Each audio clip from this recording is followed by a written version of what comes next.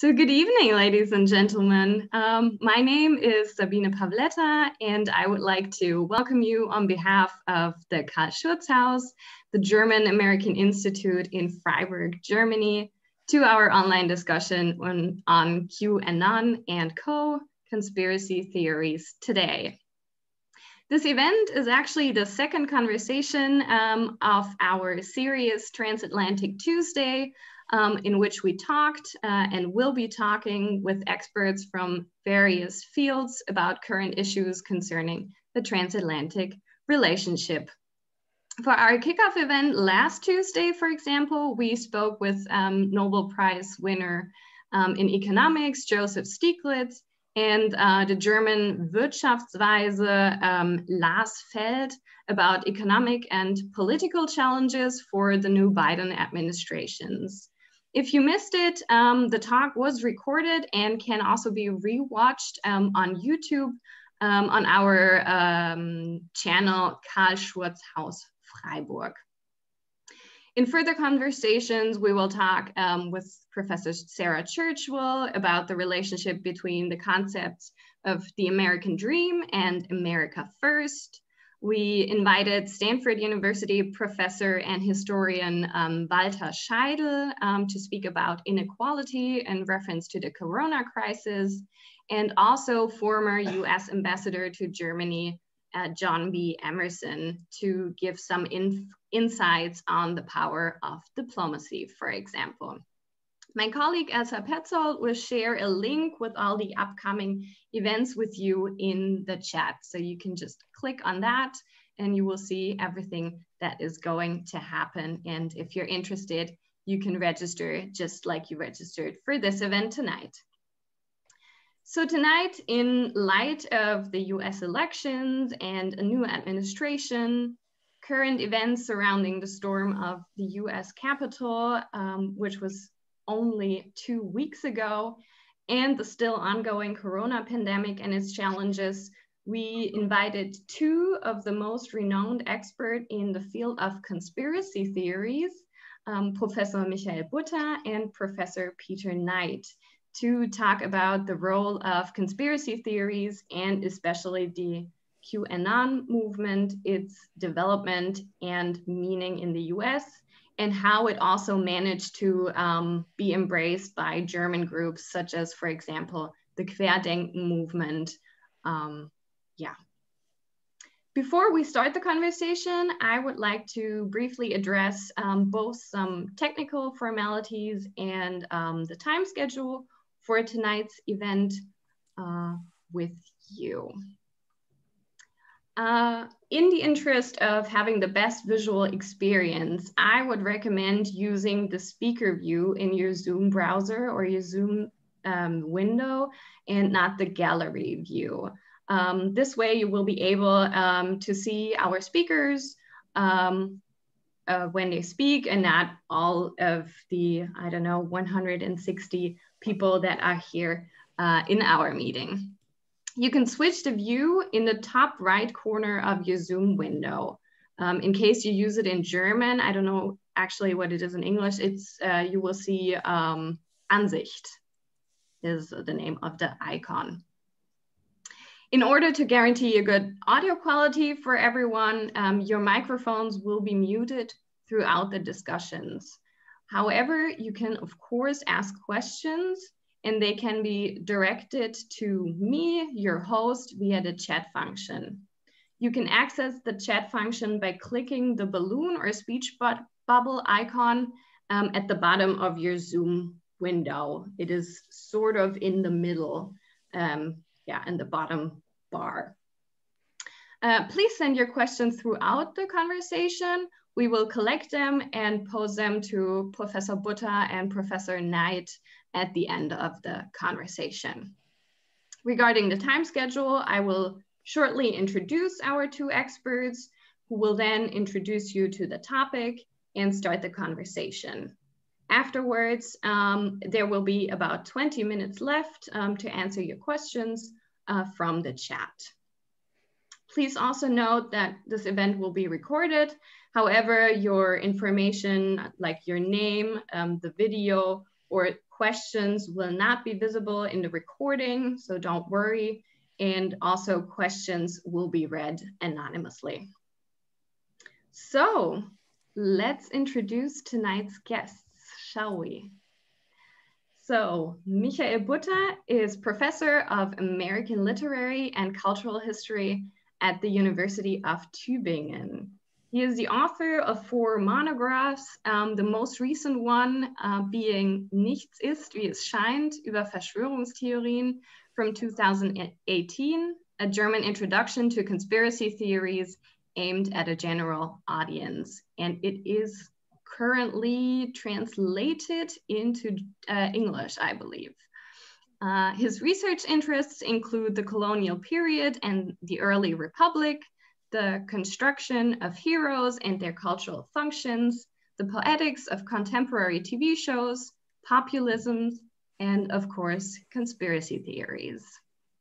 From 2016 to 2020, he was vice chair of the Cost Action Comparative Analysis of Conspiracy Theories in Europe, which is an EU project which aimed at synthesizing and moving forward the European research on conspiracy theories. And COST stands for the EU Cooperation in Science and Technology. Since April 2020, he is principal investigator of the European Research Council funded project Populism and Conspiracy Theory, investigating the significance of conspiracy theories for populist movements in Austria, Hungary, Italy, Poland, Brazil, and also the United States. In this project, he focuses on right and left-wing populism during the 2020 presidential election campaigns. So very current also and fitting to tonight. During the summer of 2020, he collaborated with the European Commission and UNESCO to produce a series of infographics about conspiracy theories. And we can also share a link to those later, very interesting. His expertise is frequently sought by media outlets in Germany, Europe, and also North America. Last but not least, he co-edited the Routledge Handbook of Conspiracy Theories together with our second guest, Professor Peter Knight. Peter Knight is a professor of American Studies at the University of Manchester in UK, where he is also currently chair of the Department of English Literature, American Studies, and Creative Writing. He is also currently in the Netherlands. Like Professor Butter, he is an internationally renowned expert on conspiracy theories and author and editor of several publications in the field, such as Conspiracy Culture from the Kennedy Assassination to the X-Files from 2000, or the Kennedy Assassination from 2007. And as mentioned before, he's also the co-editor of the Routledge Handbook of Conspiracy Theories. Until 2020, he was chair of the aforementioned Cost Action Comparative Analysis of Conspiracy Theories in Europe. He currently leads the project Infodemic, combating COVID-19 conspiracy theories. This project studies conspiracy theories as a particularly seductive kind of misinformation, seeking to understand how and why conspiracy narratives circulate in different platforms and online spaces during the crisis. The project also assesses the effectiveness of the varying interventions by social media companies, which is not only interesting with regards to Corona, but also with the permanent suspension of Donald Trump's Twitter account, as well as those of a number of QAnon supporters, which we will hear about later. So welcome, Michael Butter and Peter Knight. It is a pleasure to have you. Thank you for being here. And I hand over to you now, Professor Butter. Okay, thank you, Sabine, so much for inviting us, and thanks everybody for joining us tonight. It's a pleasure for me in particular to be back in Freiburg, even if only in a virtual fashion. And when you all just entered the rooms, I saw so many names of former colleagues and students, and it's great to know that you're here. It's probably time now to reveal the real reason why we're here tonight, Peter. And that is that this is our 10-year anniversary. Were you aware of that? How did that slip my mind, Michael? Yes, I know, but I know how you are. I don't hold it against you. Because we actually met in Freiburg roughly about 10 years ago when I hosted a conference there on conspiracy theories in the United States and the Middle East, which took place at FRIAS from January 13 to 15, 2011. So it's really 10 years now. And I didn't invite Peter to this conference because after much discussion, we settled on somebody else for a keynote to cover the US part. And I thought he's far too important to be just invited as a panelist. So what he did is he invited himself. And at the end of this very long first day, when we were leaving the building and we're heading towards Schlappen, he said, "Let me buy you a beer." And that was the beginning of a beautiful friendship. I'm beginning with this episode because I remember that I think I gave my very first interviews about conspiracy theories in the days before that conference. And I think there were 2 or 3. And I thought, well, that's really a lot of media attention. Well, this week, I think I've already turned down half a dozen interview requests, and I've given 3 or 4 because things have changed so much over the past 10 years. So in 2011, when I was asked about American conspiracy theories, I was always asked, well, why do Americans believe so much in conspiracy theories? And the implication always was, we in Europe, we don't do that. And especially we Germans, we don't do that. And so it was a matter of curiosity. It was something that was really far away. Well, there were 9/11 conspiracy theories and people also talked about the Arab world, but it was other people believing in conspiracy theories. And more a matter of fascination than a matter of concern.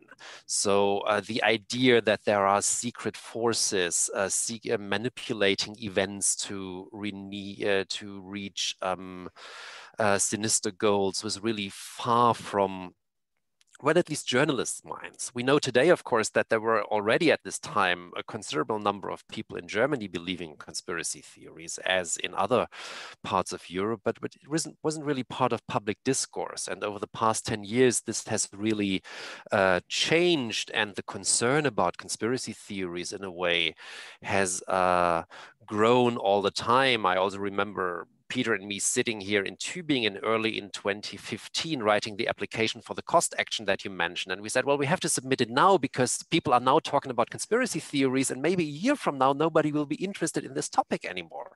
There you see the level of expertise that we possess, that we didn't really predict Brexit and Trump and all these other things that have triggered so many conspiracy theories. So here we are now. Everybody by now knows what conspiracy theories are. Everybody knows, well, that they are a matter of concern for reasons that we will surely touch upon. And the public discourse has changed completely. And to get us into our discussion, let me just all remind you of the cover of their Spiegel from last year, where they basically introduced the QAnon conspiracy theory to their readers on the cover, declaring that this was the most dangerous cult in the world. And of course, a couple of months earlier, hardly anybody in Germany had ever heard of QAnon. And suddenly it was a matter of public concern taken up by the most important political weekly in the country. So something definitely happened there. Begging the question, of course, what actually is QAnon? And this would be my first question to you, Peter. What is QAnon? What is this? What does this conspiracy theory claim, and where does it come from? So thank you, Michael, and thank you, Sabina, for inviting me. So QAnon first emerged in October 2017 on the message board 4chan. It later migrated to other obscure message boards, 8chan and Meikun. And at its heart is a seemingly bizarre but increasingly influential narrative that there is a vast deep state conspiracy involving elites, both within the government and in the Democrat Party, and also involving celebrities.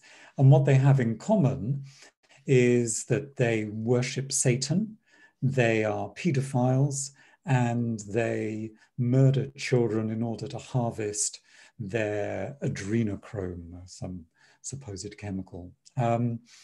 And the theory says that this conspiracy is trying to undermine Trump, but luckily there is a counter force led by this mysterious supposed intelligence officer Q, someone who has Q level clearance. It turns out Q level clearance is really not that interesting or fascinating. It's people who work within the nuclear industry have Q level clearance, so it's not even kind of, you know, major government inside secrets.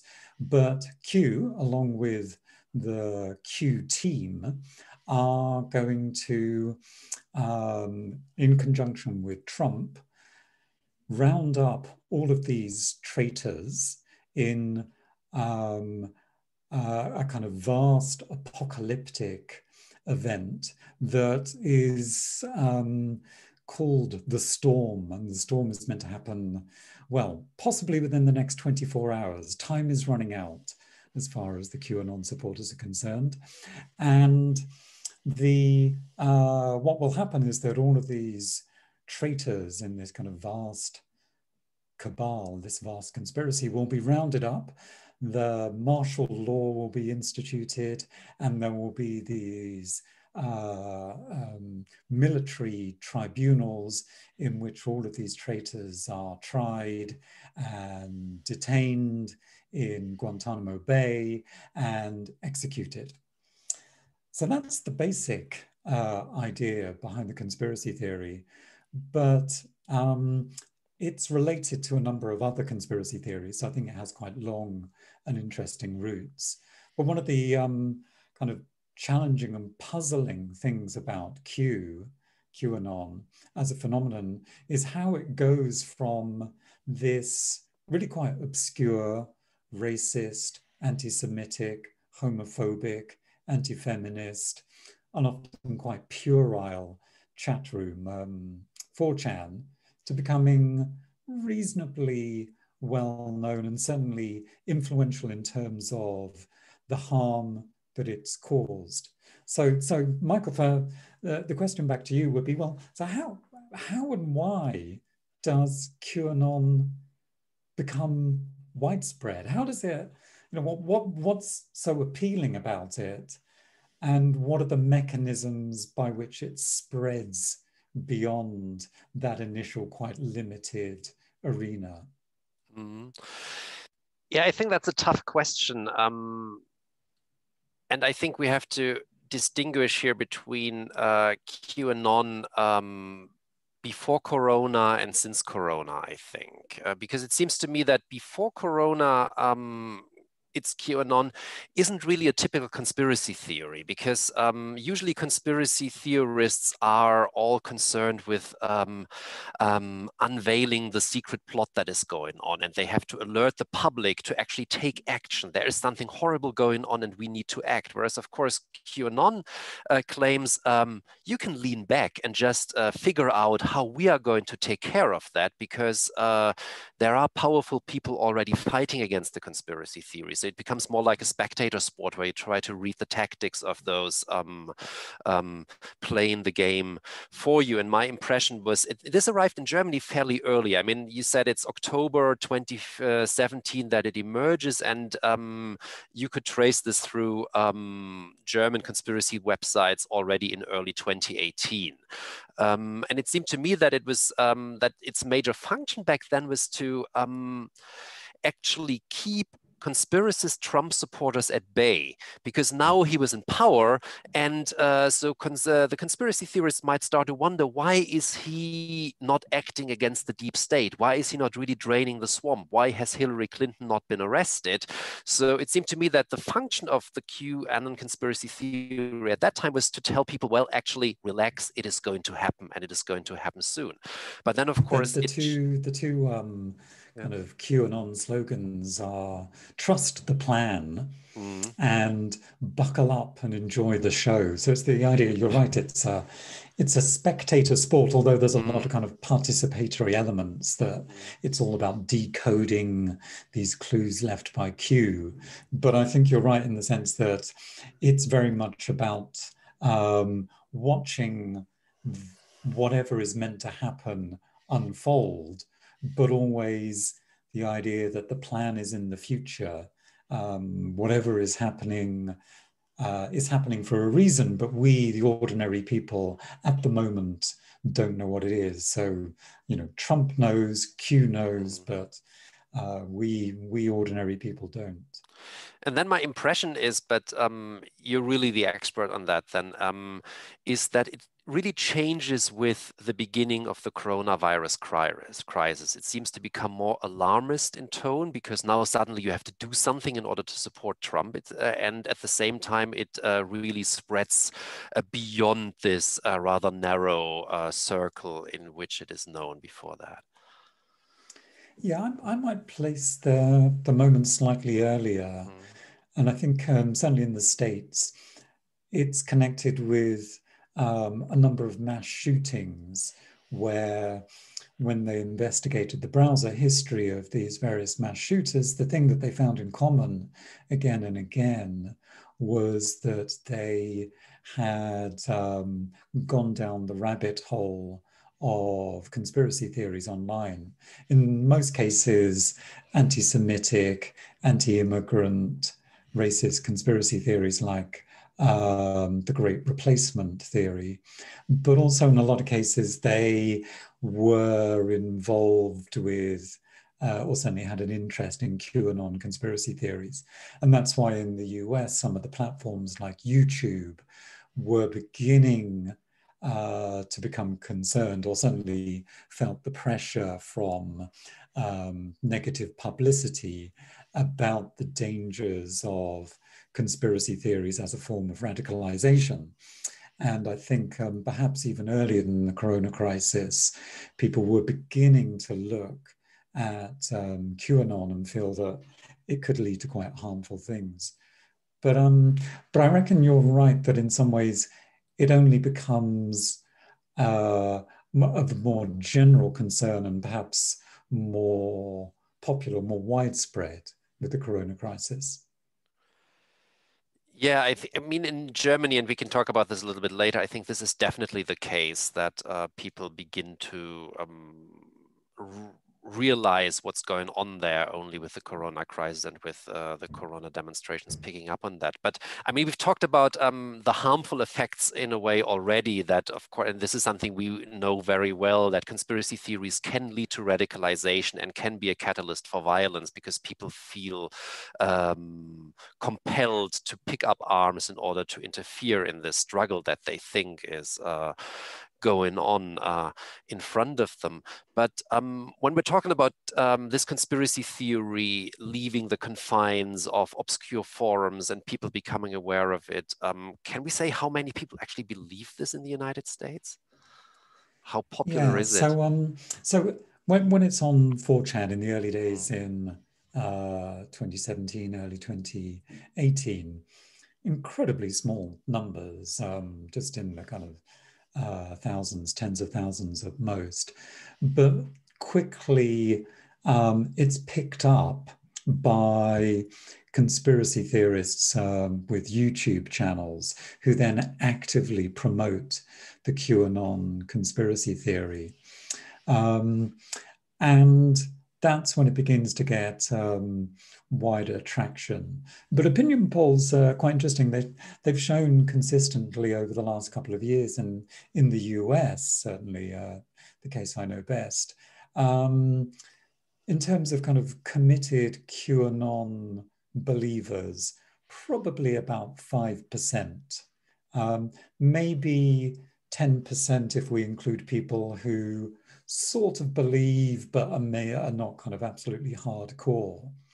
So in that sense, it's comparatively narrow compared to other conspiracy theories. For example, even taking Corona, about 25% of people believe in one or more conspiracy theories about Corona. Or if we look at something like the Kennedy assassination, which has generally been kind of at least 50% of the US population. However, I think we can also look at the statistics in a slightly different way, which is if you ask, for example, the question, do you believe that there is a vast conspiracy of pedophiles involving leading members of the Democrat Party? Well, Trump supporters have tended to, about 50% of Trump supporters have agreed with that statement. So they might not directly recognize or be familiar with all of the ins and outs of QAnon as it's appeared online, but some of the kind of the broader patterns of belief, I think, are more widespread, certainly amongst Trump believers. And if you then look at something like the conspiracy theories that the US election was stolen, that's a separate conspiracy theory and can be believed in people who have nothing to do with QAnon, who might even be opposed to QAnon. But I think there is a close connection between the two because they both basically rely on the idea that there is some kind of deep state conspiracy that has always been trying to undermine Trump, and that actually the democratic process is fundamentally flawed, and therefore, you know, politics is bankrupt. And that's the appeal of populist politics, the idea that electoral politics are no longer worth pursuing. Instead, we need more kind of direct forms of engagement between politicians and the people.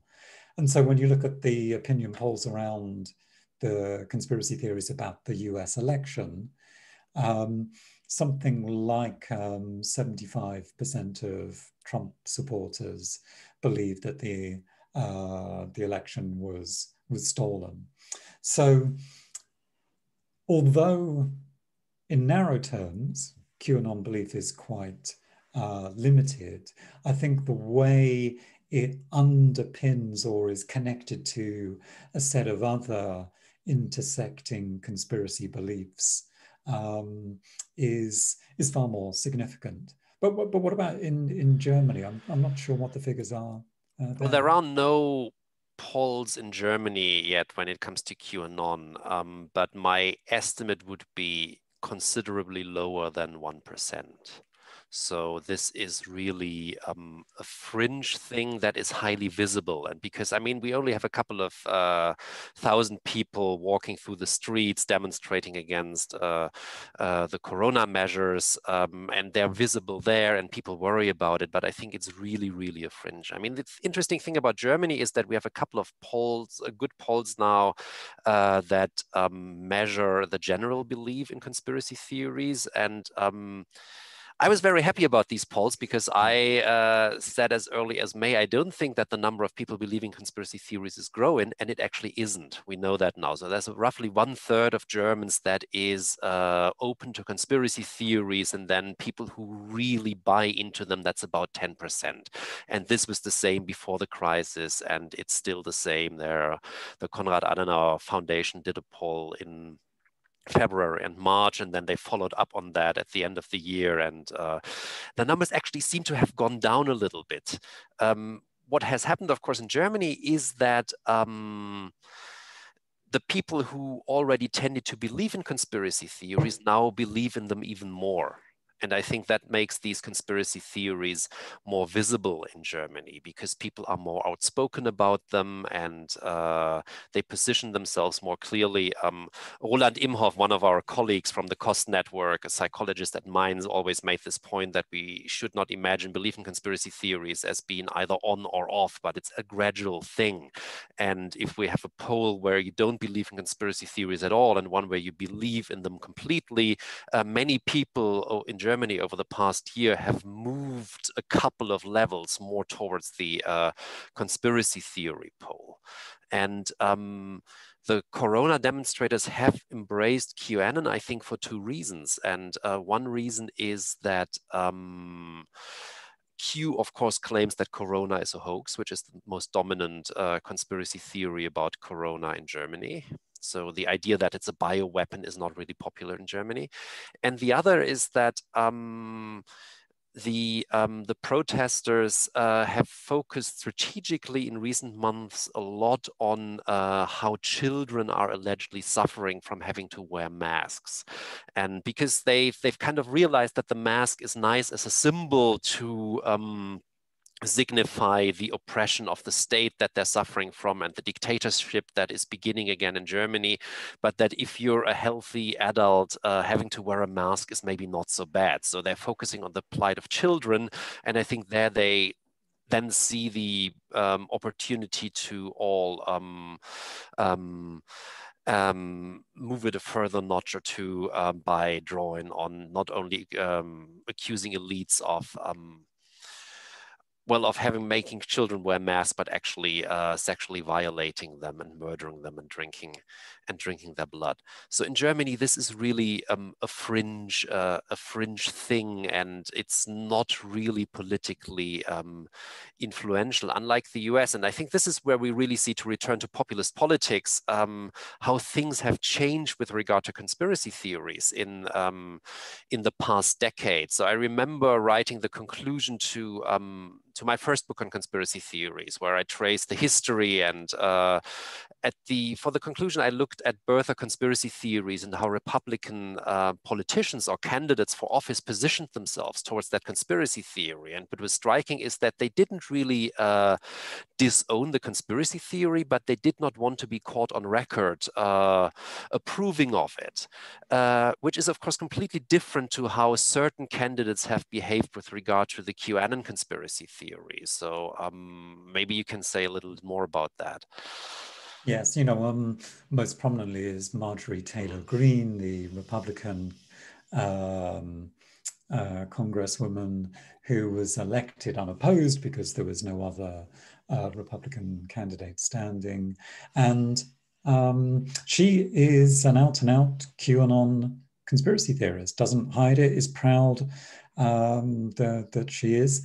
And what she taps into is, I think, kind of a number of concerns that are actually widespread and popular in the US. So part of it is the gun culture, that kind of strong libertarian Second Amendment sense that, I am a sovereign individual and the federal government should have no control over my life, and particularly my right to bear arms. But she's also, I think, speaking to one of the reasons that QAnon spread from that kind of initial, often kind of, neo-Nazi or kind of far right-wing culture on 4chan. And that's the way that QAnon increasingly began to get taken up by women who were interested in the idea that there is, that we need to protect the children. And in fact, in both in the US and the UK, over last summer with the various anti-lockdown protests, the QAnon supporters took over the hashtag from an international charity called Save the Children. And they were increasingly framing QAnon as this benevolent effort to try and stop child trafficking. Now, child trafficking is no doubt real, but is not a significantly huge problem, certainly not in the numbers that QAnon supporters have been suggesting. But someone like Marjorie Taylor Greene is speaking to that audience that's now known as pastel Q, the idea of this kind of Instagram, female-friendly, non-threatening, non-kind of obviously neo-Nazi form of QAnon belief. That is, sometimes I'm quite cynical about conspiracy theories, and I think people don't really believe what they're saying, and they're just doing it for kind of, online posturing. And certainly that was the case with QAnon at the outset. I mean, QAnon comes out of a culture of what's called LARPing, live action role-playing. And QAnon, was this person pretending to be a secret government insider, and 4chan was full of people posing like that. It was part of the game playing to try and get people to believe that. But with QAnon and the pastelization of QAnon, I think there are now a lot of really genuine, sincere believers who feel that they are doing important work to try and tackle child trafficking. And often they are passionate in their beliefs, and their beliefs are often in the US, certainly, connected with evangelical forms of Christianity. And I think it's that convergence between evangelicalism, gun rights, libertarianism, and the alternative health movement that you get with the corona crisis protests, the convergence of those different and often quite kind of opposing groups has made QAnon, I think, quite an important force in the US in a way that perhaps it is not the same in Germany. Yeah, this is really interesting, the way QAnon is now appealing to women, because I mean, if there's one thing we know about conspiracy theories, and the two of us, we knew that for a long time, but by now also our colleagues working with quantitative methods are confirming that, and that is that men usually tend to believe more in conspiracy theories than women throughout the Western world, with the sole exception being medical conspiracy theories, where there's usually not that many differences discernible, and QAnon therefore seems to be tapping into another strategy to make women believe that. I was just remembering that I think the first time I really thought about the QAnon conspiracy theory was 2 years ago, when I was contacted by an MA student from Freiburg who wanted to do his thesis on that, and who wanted some advice, and he proposed to do a gamification approach. And at the time back then, that made complete sense, because this seemed to be this rather harmless thing where people, as you just described it, are kind of playing make-believe in these forums, and no one is really taking this 100% seriously, because, as you said, everybody is pretending to be somebody else there. And of course, from today's perspective, this has changed. This really has changed a lot. But with regard to, would you say then that this is the mixture that is carrying the anti-corona protests in the United States that you just described, this libertarian, evangelical, alternative medicine, QAnon brew? But it's that cluster that are then joining with other existing conspiracy theory groups, most of which revolve around the idea of liberty, and anything that is seen as curtailing individual freedom is often regarded as some kind of vast government conspiracy. So you get existing conspiracy theorists who've had a focus on 5G. You get the anti-vaccination conspiracy theorists, some of which are merely kind of vaccine hesitancy and are not full-blown conspiracy theories, but there are versions of that are often identified big pharma.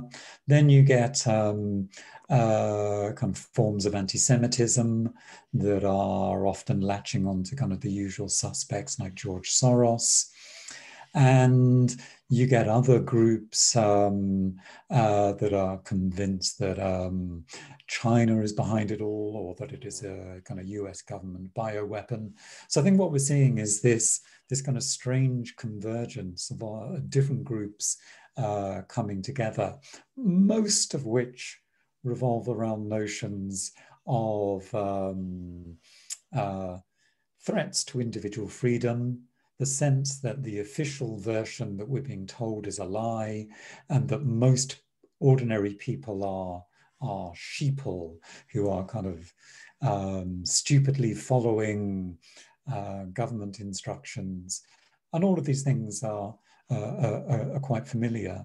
Where do you see QAnon coming from? What other kind of sources or roots do you identify with that? Well, I think you've kind of talked about a couple of them already. I mean, on the one hand, I think we haven't mentioned Pizzagate yet, right? Which, of course, is like the pre-election version of that, the accusation that the Democratic Party is running a child pornography business out of a pizza place in Washington, D.C., and that the menu is a coded thing where you can order different types of perversities, which is something that motivated a young man from Virginia to actually enter this pizza place, a weapon in hand and firing a couple of shots. And I think he's now in a federal prison and will be there for a very long time. And thank God nobody was hurt. So this would be one of the immediate sources, but of course we can trace this back for centuries, I think. I mean, one source, of course, would be anti-Semitic conspiracy theories, or maybe not full-blown conspiracy theories, but things that later became conspiracy theories that revolve about ritual murders of Christian children by Jews. But at the same time, I think we can link this to 19th century accusation against Mormons and Catholics that were always associated with sexual deviancy. And I think if we look at the history of the United States, for a very long time, it is always the religious other that is cast as the conspiring force. And this only changes in the second half of the 20th century, where suddenly people who are not Christians at all become the object of accusations. So suddenly it's Muslims or it's Satanists. And I think we can trace back these accusations that link liberalism with Satanism to the 1960s. And since then, they've in a way always been around, and they've always merged with deep state accusations, which is why it's, I think this is one of the reasons why it's so incredibly difficult to really properly pull QAnon belief, because it's so mixed up, as you explained, with other conspiracy theories, different versions of the story that do not revolve around adrenochrome, this mysterious thing that you can allegedly get from the blood of young children and that prolongs your life. So I think it's a very typical 21st century conspiracy theory in that it has so many different sources and picks up on so many different conspiracy theories that have been around for a long time. And of course, not everybody who would subscribe or self-identify as a QAnon believer believes in all of that, but people kind of cherry pick certain elements and then ignore others. So why do you think QAnon has become one of the most prominent conspiracy theories of our time? Well, I think I would contest the view that it is one of the most prominent ones, because I think even with 5%, it's still fairly marginal.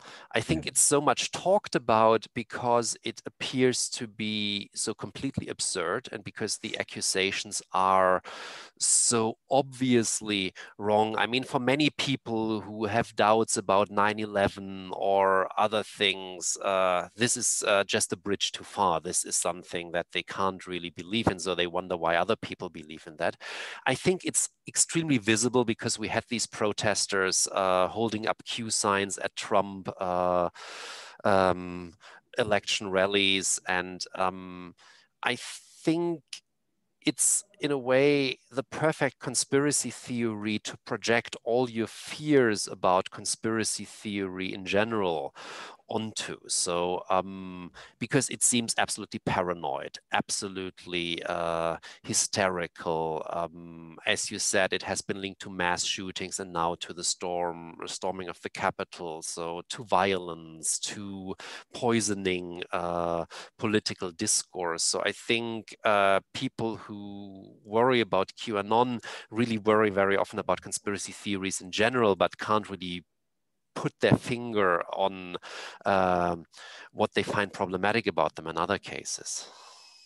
Yeah, I think one of the things with QAnon is the sense that that it's like a cult. It's a form of millenarial kind of religious prophecy where all of the devoted followers are obsessively trying to decode the sacred texts of Q. And I think one of the things that people find from the outside so troubling about QAnon is the way that it functions in some ways like a cult. I think, the Spiegel is not wrong to kind of think of it in terms of a cult. It's particularly that idea that the QAnon believers seem to have become divorced from reality. And that's the thing that you can be you can hold some 9/11 or Kennedy assassination conspiracy beliefs. And it seems like, you're talking about kind of the melting point of steel, or you're talking about bullet trajectories. And it seems like it's within the realm of vaguely kind of, sensible talk. But QAnon seems to be so far removed from any sense of reality. And particularly even now, on the very eve of the inauguration, online QAnon supporters are still obsessively saying, no, trust the plan. It is all going to happen as Q's predicted. And whenever Q's predictions don't come to pass, they immediately, instead of correcting their views and losing faith in Q, they just reinterpret, come up with new prophecies again and again. And that I think is one of the things that has captured the attention of the media, particularly this idea of, what do you do when a loved one has gone down the rabbit hole? And that's something to me that feels that's changed from when we first started working on conspiracy theories and talking to the media about conspiracy theories. Normally people were interested in the Kennedy assassination or moon landings, and it was just kind of a vague curiosity. But now increasingly I get asked by journalists, what's the advice that you would give to someone who has lost a loved one to a conspiracy cult like QAnon? And it feels like this is something that the media and the general public have become more concerned about. Yeah, I think that's definitely true here as well. I've answered this question so many times, and I'm now putting into the chat, and Sabine, please pass this on to everybody, because it seems I can't, the link to the guide that our network produced on what conspiracy theories are and how to deal with conspiracy theories, that this is really something people are interested in. And I mean, these are the most horrible emails I get, I have to say. So I get lots of emails from conspiracy theorists, sometimes polite, sometimes rather polite, and sometimes outwardly aggressive. And it's gotten rougher and rougher over the past years. So people who wrote to me, well, you're talking a lot of bullshit a year ago, are now beginning their emails with, you are a fascist, because they believe that it's 1933 again in Germany. And I get lots of emails from people who ask me, well, my aunt, my sister, my father believes these things. How should I talk to this person? And the disconcerting answer, and you know that just as well as I, is that if somebody really believes in these things, there's very little you can do to actually make them unbelieve this. And we know that one thing that you shouldn't do in most cases is actually confront them with the facts and tell them, actually, this is a conspiracy theory and this is all not true and this is what's really true, because we know that this has at least the potential to make them believe in this conspiracy theory even more, because they feel that their identity, which is so much tied to belief in conspiracy theories, is threatened, and therefore they just outwardly reject that. So the question, of course, then is, how can one still talk to these people? Are there better strategies? Yeah, the strategy that seems worth employing first is some sense of empathy, a recognition that these people are still human, and that they feel deeply anguished about what's happening in the world. And so it's trying to find points of connection, even if the specific factual contents of their belief are so far beyond anything that you could remotely agree with. But you can recognize that, yes, they feel upset that the country, in the case of the US or in Germany, is going in a direction that they don't agree with. You can kind of sympathize with their sense that they want to protect vulnerable children. And there are, I think that would be the kind of, one of the first most important things. That doesn't mean to say that you agree with them, but I think it's trying to recognize that often they are coming at this from a sense of anxiety and a sense of resentment about current affairs. And I think you can find points of common interest, common identity, particularly, if it's someone you care about, you can recognize that you do still maybe share some ideas, some values in common, even if you have to steer clear of their, the specific beliefs that they have. In the same way that some people with very strong religious beliefs can be, hard to talk to if they feel that they need to impose upon you their understanding of how everything works in the world. It can get quite uncomfortable, but you can recognize, even if you're not religious yourself, that their religious beliefs come from often quite, genuine moral origins.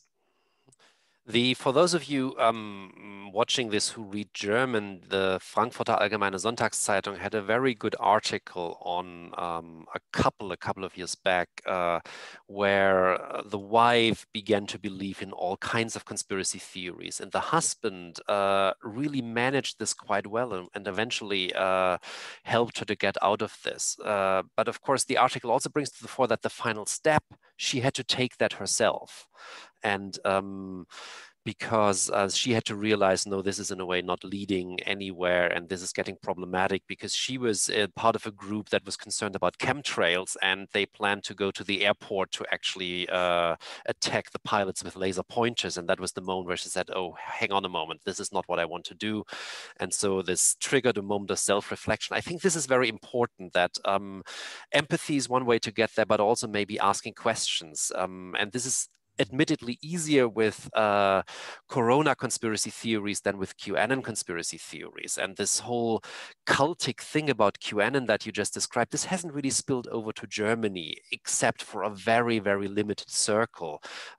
So the reception of QAnon among people who believe in corona conspiracy theories in Germany has been more strategic, more rational, like this is a hoax to achieve certain goals. And in a way, these corona conspiracy theorists are easier to talk to because you can ask them, I want to understand why you come to these conclusions.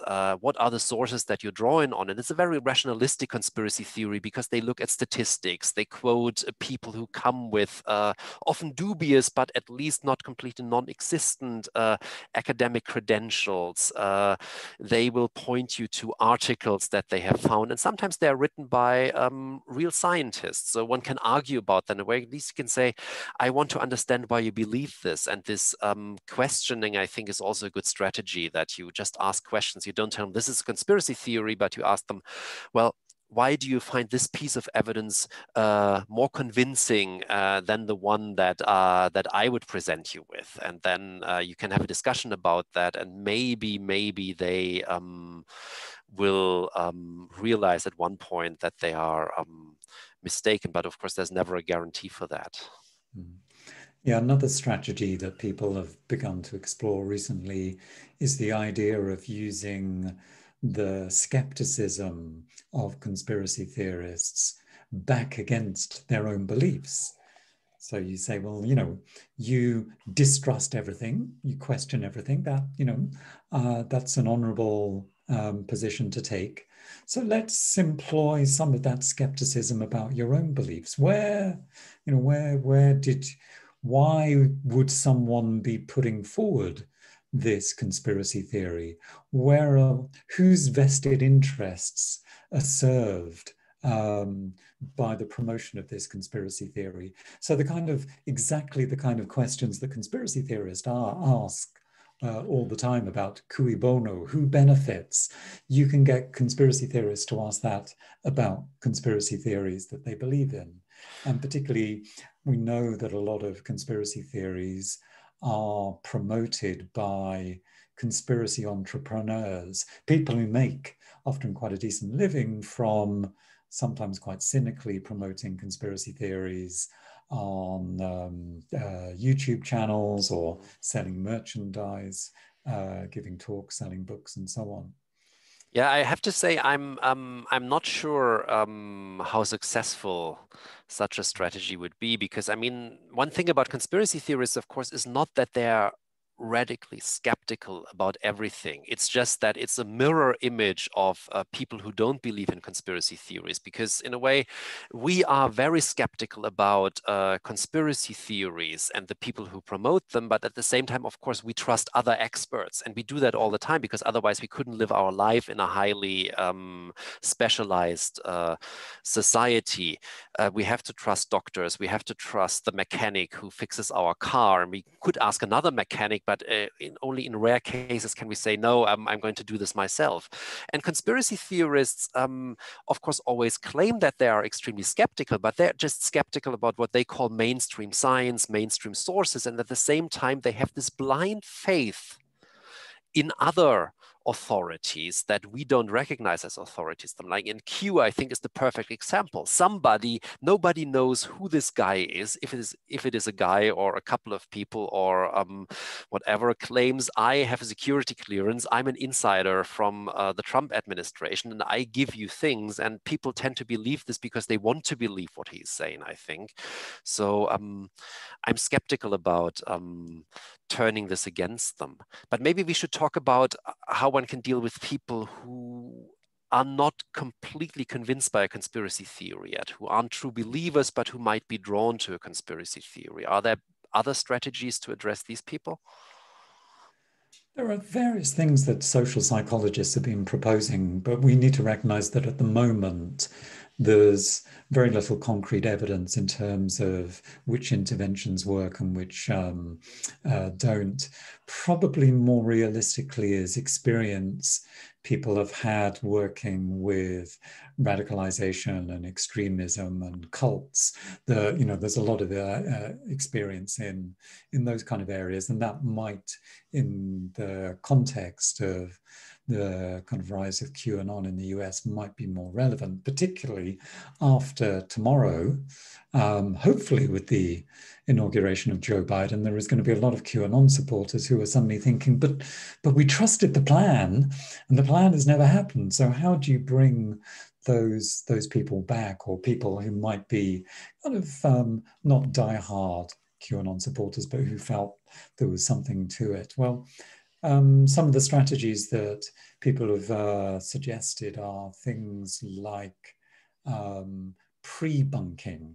So the social psychology research suggests if you wait until people's beliefs are firmly entrenched, it can be very hard to change people's minds by giving fact-checking corrections.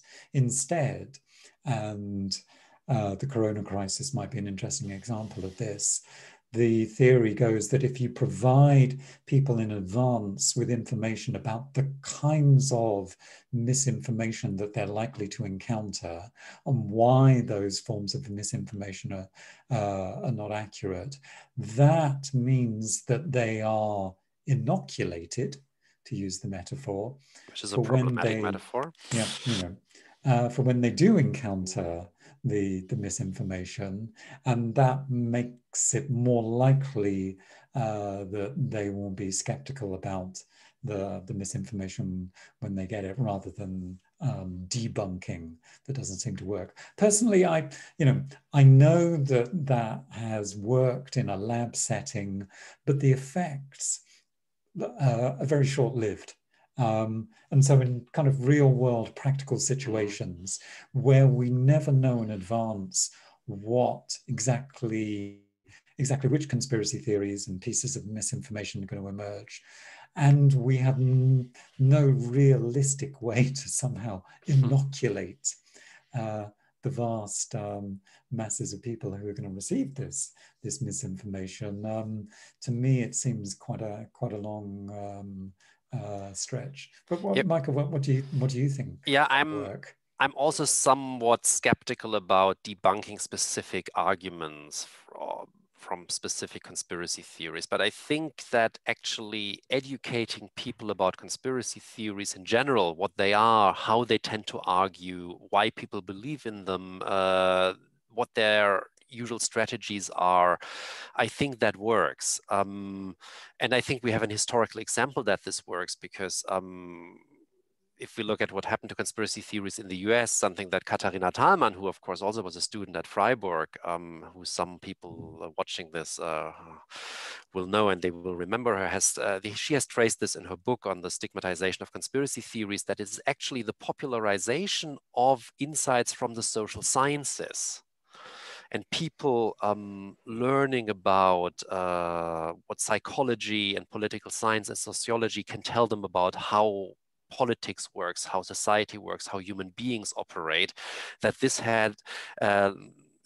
was a major factor in moving conspiracy theories from, as she argues, from the mainstream of American society to the margins at the end of the 50s and the early 60s. So I think the best thing to address conspiracy theories is really invest in education. And one of the few upsides of the past year and this high visibility of conspiracy theories in Germany has been that many politicians have become aware of that. So I'm part of a couple of committees that advise the Bavarian Parliament and others. I think that conspiracy theories will make it into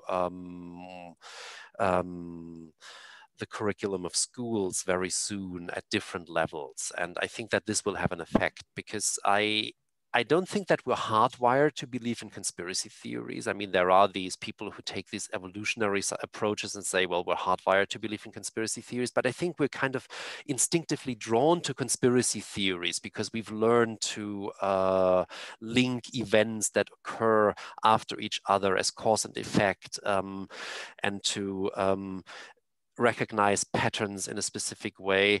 And so I think we're all instinctively drawn to a certain degree to conspiracy theories. But once we've learned about different models different ways of explaining social reality, I think we will be more skeptical about conspiracy theories. And this, I think, is something people can be taught about.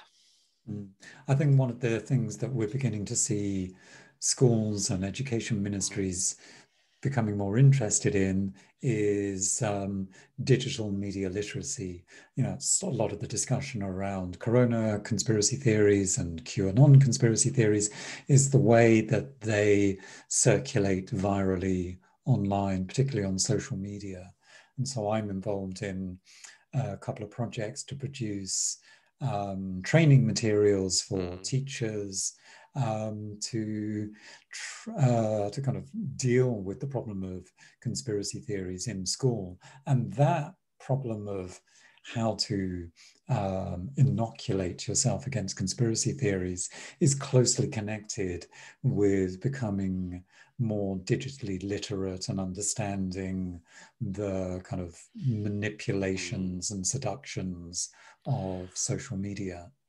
Yeah, I completely agree. I mean, I've done a lot of teacher training sessions over the past years here in Germany, and I just sent around the link to the education section on our website, where we've collected so much material that can be used in schools at different levels. It's also there in different languages. And I mean, one of the things that I did that was most fun was a project I did with students here in Tübingen who want to become teachers. So we looked at the Loose Change films and we analyzed 20 minutes from one of them really, really closely, basically second by second, and to see what the strategies are. And this can be downloaded from the website. And it was really eye-opening for the students, because they basically did what conspiracy theorists do, only in reverse. So they did an image search backward on Google, and so that the images that are used there aren't really from plane crashes, but they're from different contexts. And they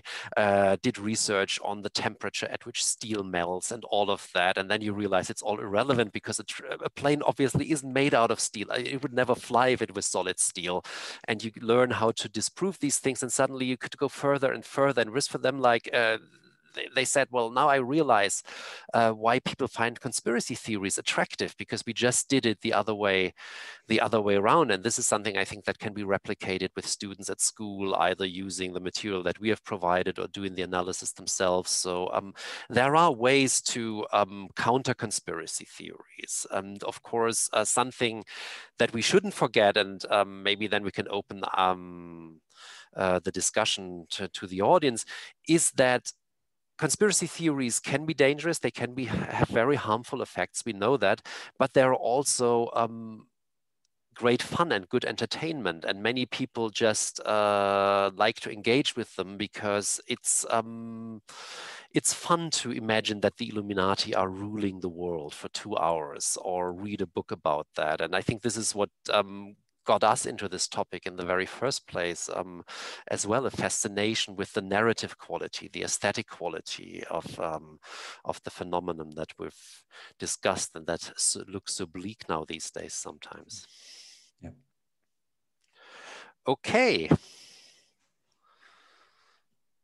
Shall we open it up to the please. Public? All right. Thank you, first of all, to the two of you for this very insightful conversation. And also thank you for the audience, because I received quite a few questions. So please forgive me if one or the other question will not be posed now. I'm trying to, to fit in as many questions as possible. All right. I would suggest we start with a rather general question about Americans. So are Americans just inherently more susceptible to conspiracy theories? In other words, are cultural and educational experiences specific to Americans that make them more susceptible to tolerating, believing, and spreading conspiracy theories when compared to individuals from other countries? Moreover, this is interesting, is it contagious? Could this susceptibility spread to other countries? Shall I go first? Yes, you can go first. Okay. Then I'll correct you. So, two important things here. The first is to notice that conspiracy beliefs are common in many countries around the world.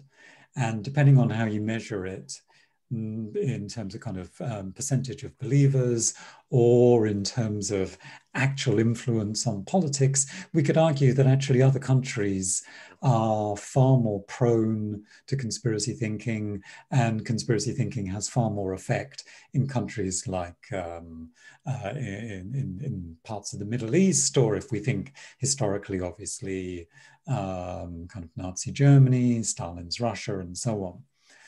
So that's, one of the things we need to kind of bear in mind, that the US does not have a monopoly on conspiracy theories. And in many ways, conspiracy theories play less of a role in the US compared to some other countries. But there's another way of answering that question, which is to think about some of the specifics of American history and American political ideology that make conspiracy theories part of US culture. So we can think about the Puritan heritage of the US, this idea of a Puritan mindset that interprets everything that happens literally through the Bible. That seems to be hardwired into the US mindset. We can also recognize a strong strand of individualism at the heart of American political ideology that has run right through to the present. We can also recognize the strand of anti-elitism that is baked into American political ideology. All of these things are visible in other countries, but I think that particular cluster of beliefs around Puritanism, republicanism, individualism, anti-elitism give the US a quite particular strand of conspiracy thinking. So, Michael, what's the right answer? I mean, I feel in a way the answer you've given is at least partly the answer that I gave in my book on American conspiracy theories, where you see how things have changed, because there everybody, I think, still felt the need. You need to explain why Americans are so drawn to conspiracy theories. And in a way, I think everything that you've said is true, but then I would say, well, the same goes basically for Great Britain. I mean, that's where the Puritans came from, and where we had republicanism as well, and also more individualism than in other countries. So it seems to me that if we look at the past, conspiracy theories probably in the US weren't that much more popular, if at all, than in Germany in the 18th, 19th century, or in England, or in other parts of Europe. They are, of course, in the present now. So we know that about a third of Germans seems to be drawn to conspiracy theories, whereas in the US, and I just sent the link around, we have good studies that show that every second American believes in at least one conspiracy theory.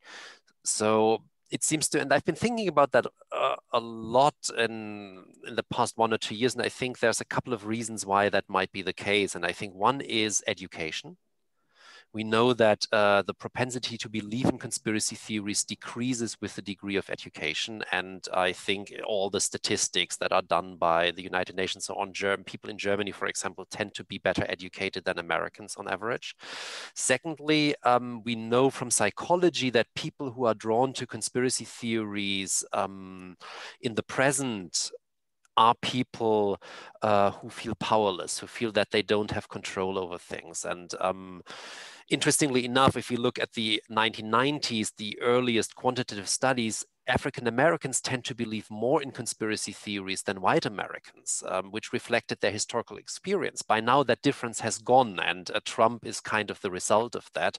But I think if you compare Americans with Germans, where there is a better social security system and a couple of other things in place, then on the whole, Germans feel not as much without power as many Americans feel, and therefore maybe more Americans believe in conspiracy theories. And I think finally, the political system plays a role, and that, of course, polarization, I think, also drives belief in conspiracy theories. And if you look at the American political system, it's very competitive. You have only two parties. The winner takes it all. The parties are becoming more and more extreme, and in a way, you don't see your opponent only as someone who differs from you in certain political views, like McCain talking about Obama so famously during the 2008 campaign, but you tend to think about your political opponent as an enemy, and therefore you find it more and more likely that your enemies are conspiring against you and are stealing the election. Whereas in Germany, you have a political system that is built on coalition, on cooperation, on consensus to a certain degree, and your political opponent is tomorrow's partner. And I think therefore what happens between the two major parties in the US, in Germany, only happens between all the established parties and the alternative for Germany. And therefore, I think Americans tend to believe more in conspiracy theories than other people. But I completely agree with you. If we go to Turkey, if we go to Russia, if we go to many places in the Arab world, conspiracy theories are far more important than, far more widespread than they are in the US. I saw a statistic today that more than 95% of Fidesz voters in Hungary believe that George Soros is orchestrating a global conspiracy against the country. And about 40% of Hungarians believe that the 9/11 attacks were staged by the US government, and that was the lowest answer in that poll. So because they don't really care about apparently what's happening abroad. So in Hungary, conspiracy theories are far more widespread and important when it comes to politics than they are in the US. Okay, thank you for this explanation. Then we have a question about the organization of QAnon and such groups. So the question is there a person or multiple people behind this who are organizing all of this and decide what to add and what not? Or is it sort of like Wikipedia, where everyone just adds another point or part to the theory? Yeah, that's a really interesting question. So in terms of who Q actually is, it's probably more than one person. There are various kind of plausible theories going around, one of which is that it's Ron Watkins, who's the son of the kind of founder of 4chan. There's also a guy from South Africa who seems to have certainly been Q at some point, but definitely Q is not a high-ranking intelligence insider.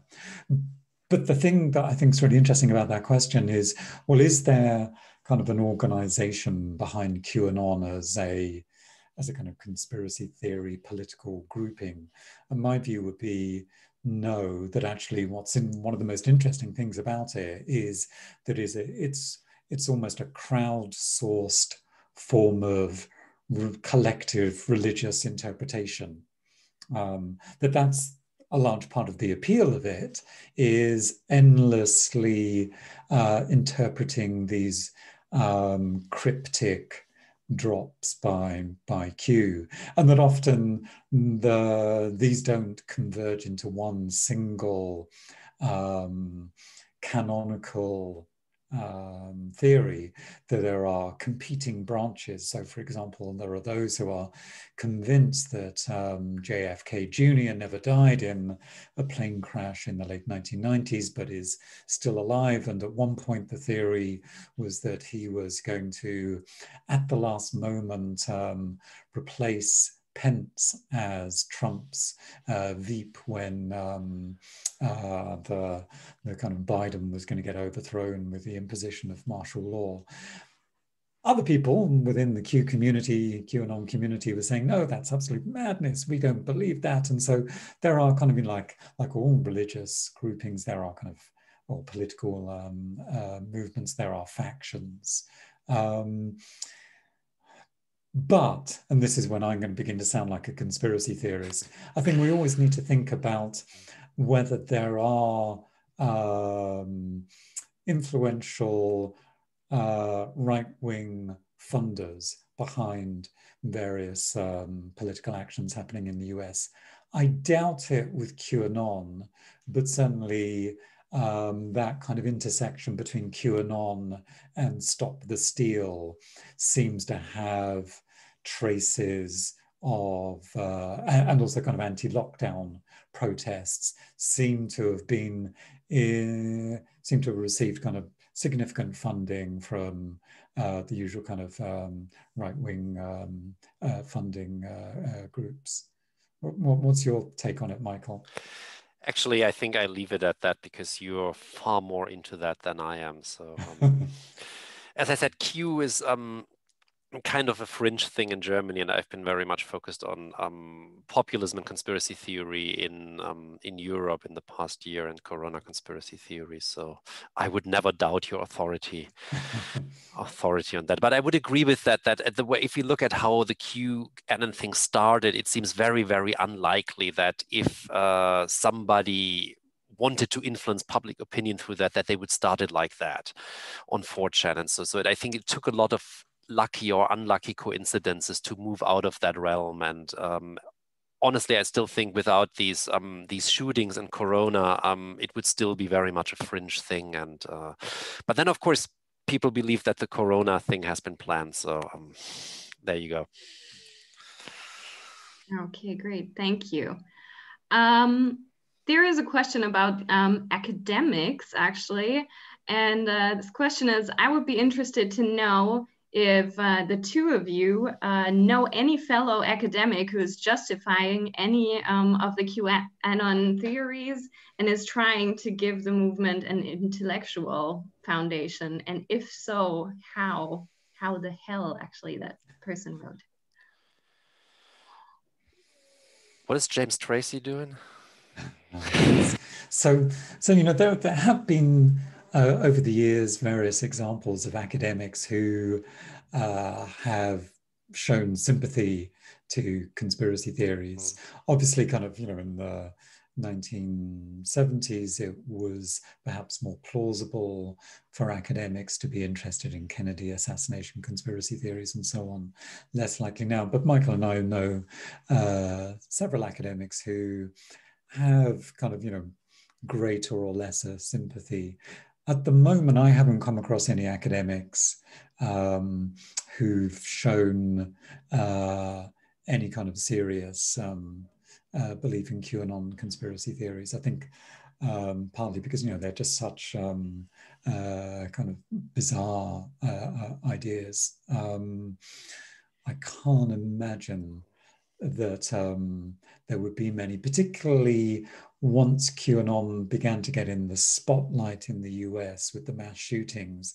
There is no way that an academic would be able to even remotely endorse a QAnon conspiracy theory and keep their job. I can't, you know, they would be, even, you know, even with academic freedom and tenure, it's, you know, they would be very quickly removed.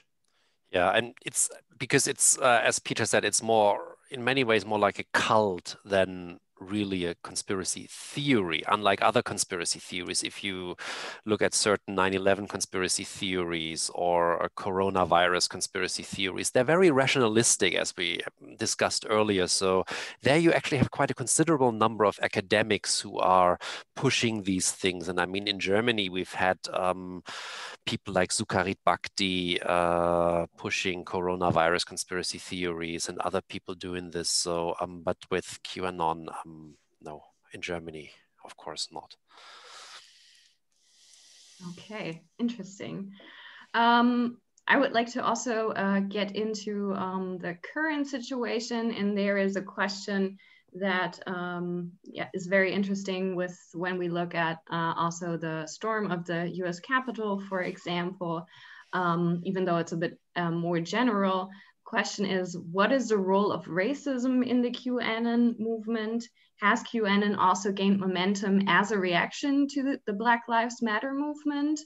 And are people believing the QAnon conspiracy theory in Germany also extreme right political group supporters? You take the first part. Yeah, I'll take the first part. So we obviously need to recognize that QAnon comes out of 4chan culture, which is really nasty. It's anti-Semitic, it's racist, violently homophobic. So, you know, most of the early QAnon conspiracy theories were very much directed about capturing and executing Hillary Clinton and Barack Obama. Once QAnon leaves that 4chan culture, and particularly when it becomes taken up by evangelical Christians and particularly women, I think it loses some of that kind of initial culture. But it's, as we were mentioning before, it's about that idea of the intersection between QAnon and other adjacent conspiracy theories. So the Proud, groups, militia groups like the Proud Boys and the Boogaloo, all of these kind of various forms of kind of neo-fascist groups in the US that are explicitly white supremacist. And I think that QAnon and the kind of Stop the Steal election conspiracy theories have in many cases set themselves up in kind of direct opposition to Black Lives Matter. It becomes this item of faith for kind of that form of kind of a normalization of white supremacism. Well, in Germany, QAnon has, of course, also been picked up by people on the extreme right, by what we refer to as the new right. But if we look at the Corona protests, most people who are protesting there self-identify either as left-wing or as moderates, people who are in the middle, but just don't feel represented by any particular party. So that's about 60 to 70% of the people who are on the streets there. And so the people who really self-identify as being right or extreme right is relatively small. But then, as I said, the reception of QAnon in Germany is very different from what's happening in the US, at least when it comes beyond very, very, very small circles. It's not that cultic. It's more about drawing on, well, that's what Q is saying about the deep state and what Q is saying about Corona. The problematic thing that is happening in Germany at the moment, and Q is only part of that with these protests, is that we see a growing radicalization of the protests, and the Verfassungsschutz described this as a new form of radicalization, which I think is quite accurate. And the problem is that you have these people coming from rather left-wing positions, and they really believe that it is 1933 again. So there are people who I've been observing online for a couple of years who really think that in the next year they will be given the option either to go into the gas or to get vaccinated. And all these comparisons that have disturbed so many of us in the recent months with Anne Frank and Sophie Scholl, from their perspective, that makes perfect sense because they think it's 1933 again and this is the beginning of a new dictatorship. And the problem is, if the Nazis are those above who are imposing these measures, then the Nazis can't be those who are marching with you on the streets, especially since these people from the new right don't look like Nazis anymore, but they're not skinheads, they're not wearing these boots, but they look very different. And the thing with the new right in Germany also is that they have long discarded any positive reference to the Third Reich and to Nazi Germany because they realized that beyond a very narrow group of people, you can't really win there. So what they're trying to do is that they try to paint Nazi Germany as a left-wing thing because it was National Socialism. And they try to paint the Federal Republic of Germany as the natural successor of Nazi Germany. So they also talk of a dictatorship. So you have these people coming from the left talking about a dictatorship, and you have these people from the right doing this strategically. And this is why we see this mixture on the streets in Germany at the moment, which is still too small to really cause harm to German democracy, but still would need to be monitored.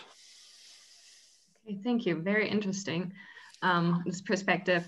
So since we are kind of running out of time, if you would be okay with this, I would ask one last question. It's actually two questions kind of fitting together about the current situation and also sort of an outlook. Here are the two questions. The movement is explicitly linked, so QAnon, is explicitly linked to Donald Trump and his presidency, depicting him as some kind of messiah. So what is your assessment? Will QAnon live maybe long past Donald Trump's term, which is officially ending tomorrow with the inauguration of Joe Biden? And then the second question that fits this is, do you think the QAnon situation will get worse in the next years? And could members get more aggressive? And should we be scared or prepared for attacks like terrorist attacks? My genuine answer is, I really don't know. My suspicion is that actually for QAnon is not going to disappear immediately in the US at all. There are some people saying there are going to be a lot of people waking up and smelling reality tomorrow when Biden is inaugurated. No, these people have long since left any understanding of ordinary reality. They will continue to interpret what happens through the lens of QAnon. They will see the Biden presidency as illegitimate and will continue to. It has become overtaken or kind of part of a much larger story of that the election was stolen, that in turn is part of a much larger story that kind of white working class, God-fearing, gun-loving America is in peril. And that is ultimately, I think, what we're talking about in a lot of cases, that this is a deep-rooted ideological, but also social and economic sense of resentment, grievance, a sense that the world of privilege, of kind of, white privilege is beginning to come to an end in the US, and a lot of people will fight against that tooth and nail because it is very much in their sense of identity of what America means to them.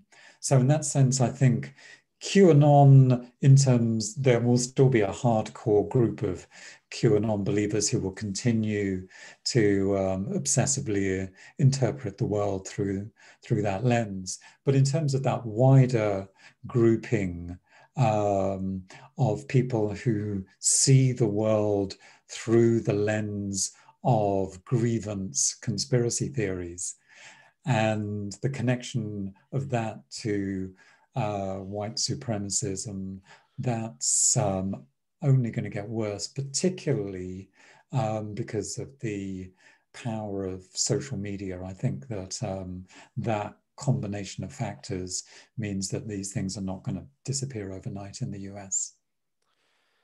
Yeah, I would completely agree. And I also think that this process is already underway, where basically QAnon is no longer the most current chapter in this longer story of a plot against the people, but is becoming the penultimate chapter, which is, I think, the same that the same is going to happen to Corona conspiracy theories. And we talked about this, that they, in most cases, they weren't new, but they were just added to existing conspiracy theories about 5G, vaccination, whatever.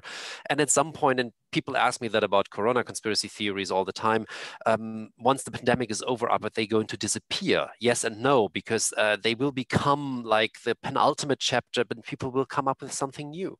And I think in the US in particular, what we can add to social media that driving that is, of course, what is going to happen with the Republican Party, because Trump may be gone. We don't really know what he's going to do in the next couple of years, but Trumpism will not disappear because the model has proven to be far too successful. Without the Corona crisis, Trump probably would have won re-election fairly easily, and more people voted for him than for any other Republican candidate in the history of the country. So it's very, very unlikely that the party will completely turn around and pursue a different type of politics from tomorrow onward on, but there will be the major contenders will try to copy Trump, I think, and they will use these conspiracy theories in the way Trump used them over the past years. If they are as successful as he was for a while, I don't know, but this is not going to go away. There's a slim chance that we might be in a similar historical moment to the end of McCarthyism in the 1950s, that moment in the House Un-American Activities Committee hearings where the famous phrase, you know, have you no shame? And I think we're beginning to see some of that in the Republican Party. Some people have kind of woken up to the dangers of Trumpism with the storming of the Capitol and have felt that actually we've let this go too far. So I'm hopeful that we might be at that kind of similar historical moment of a complete shift, but at the moment it doesn't seem to be nearly as strong as it needs to be to move away from Trumpism. Okay. Well, then I guess it would be a good idea to put it in the curriculum of schools and everything to get to know how to debunk, pre-bunk, conspiracy theories, because it seems we kind of have to live with them and new forms of conspiracy theories. Thank you very much, Professor Knight and Professor Butter. This was very insightful, and I'm sure that we could have talked for days and days about this topic, and I'm sure we will continue this conversation because, as we said, it's not gonna go away. Since we were already speaking about the inauguration tomorrow, I also wanted to point out that we will have a talk on the inauguration by the former editor-in-chief of Spiegel and a contributor to Die Zeit now, Klaus Brinkbäumer, who will talk about the inauguration and analyze the inauguration actually right after it happened. It starts at 7 p.m. And I think in Germany it will start at 6 p.m. So you will be more or less live. I will share the link for the registration in, in the chat. So that if you're interested to join us, please do. We would be happy to have a lot of you. And I thank you for being here tonight and listening and joining, listening to and joining this conversation. Have a great night, everyone. Thank you, and see you soon. Thank you. Thank you.